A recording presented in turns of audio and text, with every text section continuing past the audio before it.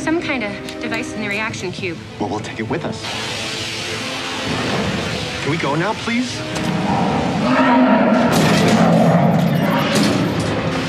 Not gonna burn through this in time.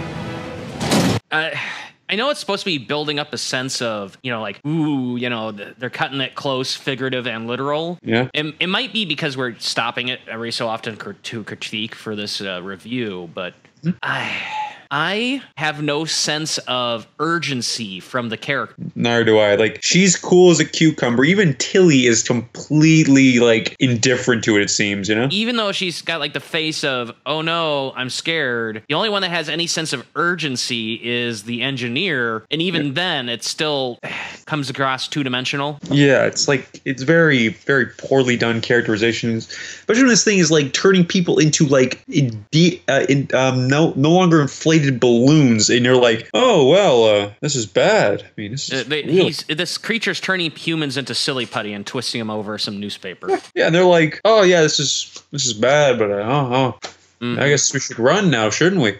And honestly, can you believe that any of these people who've this is their first war, their first time seeing these sorts of just horrific injuries? Can you believe not even one of them didn't throw up from seeing the horror, the viscera? You think Tilly would have been blowing chunks, or even this guy's best friend is like dead, and he's like, oh, I'm sad. It's like, I'd be puking my guts out if I saw that was my friend. Yeah. And I've seen some shit, and I'd be like, oh, no. Yeah. It just doesn't come across as realistic. You know, I mean, I understand we have to, you know, suspend our disbelief? Suspend our disbelief to a degree, but there's supposed to be science officers and engineers. The only security officers was the guy who died, and the one chick that's currently using her gun as a bolt cutter on the fucking door. Yeah. I can't, maybe for Burnham, because she did watch a lot of people die 6 months ago, so maybe she's a little desensitized, but for everyone else, really? Yeah, in Burnham I can bias because of her Vulcan upbringing, but besides that, no. I don't believe any of these people aren't like freaking out. Maybe security officer, maybe just because she's security and she sees some shit. Yeah. But the other two should be like puking their guts out, losing their shit. Yeah, there should be a level of panic, and that could have been good character development. You could have had Burnham taking control of the situation if we're supposed to like her, going like smacking one of them, going, get your shit together, get what you need to get, we need to go now before we die. You know, something.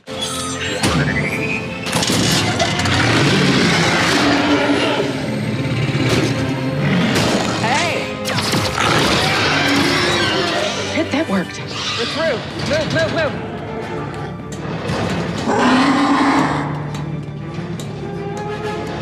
Oh no, it's literally in the ceiling. It's in the walls. Alien. It's in the walls. Coming out the walls. Coming out the goddamn walls. This is literally the scene from the first Alien when Dallas is climbing through the air shafts. Yep.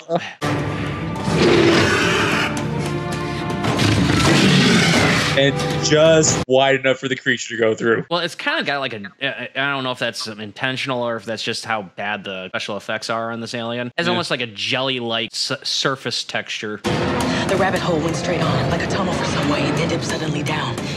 So suddenly that Alice had not a moment to think about stopping herself, but instead found herself... Why are you quoting Alice in Wonderland? Did we have any indication that she liked quoting literature when she was nervous and anything prior? No, nothing about her so far has mentioned she cares about literature or fiction for that matter. Especially fiction that at this point is like, what, 300 or 400 years old by this point in the Star Trek universe? Yeah, and I don't care that she's quoting a book. I just want to know why. Like, this would have been something you wanted to have established prior. Like, even if it was a throwaway comment when she was talking with the first officer back when he was just the science officer. It's like, it's like, oh, maybe talking about like nervous tics. It's like, you know, when I get nervous, I just start quoting books to myself. Or if you had her just sitting down reading a copy of Through the Looking Glass, I'd be like, okay, makes sense. Yeah, something. Just high.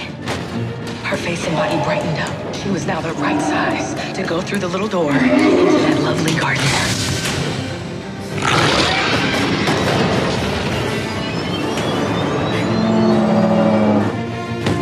She'd break her legs. Yeah, it would shatter like glass from that height. And she's literally doing a superhero landing. Yeah, as Deadpool would say, that's murder on the knees. Yeah. I fell half that distance when I was younger and about 200 pounds less heavy. And I dislocated my kneecap to the point where I had to push it back into position. I had popped it out of its normal place. Ow. This is terrible. And it's not like they've said that, the gravity's lessened or something. You know what I mean? Yeah, this is okay. Now this is officially a 1 this episode for me. It's officially a 1. Yeah, it's just been going downhill. I gave it a fair shake at like say a 5 average. I was thinking like, look, so far it's shaping up as like a 5. It's an average. But as we've been going through it, it's just been like tick off, tick, tick, tick, tick. It's like watching a counter, go down. Exactly.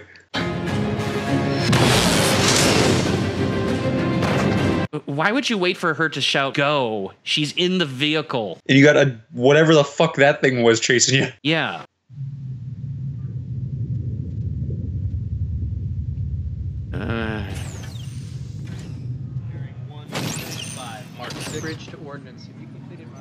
And she's back in yellow for some reason. Yeah, I don't know why they put her back in yellow. I mean, it's a nitpick, but still, though, it's like be consistent with what you're doing with her. Yeah. Is she still a prisoner or what? Is she conscript for your science department? Just make it clear what her role is here. Yeah, I don't know what they're thinking, honestly. No, neither do I. I have no idea what is her job. What is she doing here? Yeah. The other prisoners are being transferred to the shuttle now. It's scheduled to leave within the hour. I'll be on it, sir.